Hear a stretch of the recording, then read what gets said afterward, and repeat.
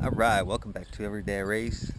Today I'm doing another update on 5051 aluminum being compatible with the E85 fuel. Now the reason I'm doing this test is because I bought a fuel cell for my bike made out of 5051 aluminum,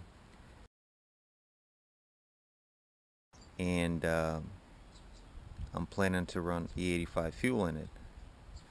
After doing some research, I couldn't really find any information that 5051 aluminum is safe to use with the E85 fuel.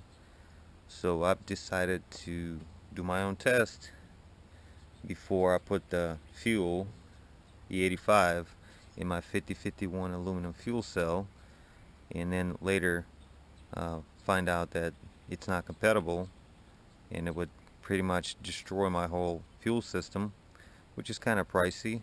So I cut a small piece of it, put it in the bottle, and filled it up with the E85 around 16 months ago. So it's been a while and should be a pretty good test. So I'm going to go ahead and pull it out and see if there's any damage or so. Let me get it out. Alright, so I drained all the fuel out of it because if it's gonna have some damage, it's been 16 months, so it should be a pretty good test. Let's get this sucker out of there,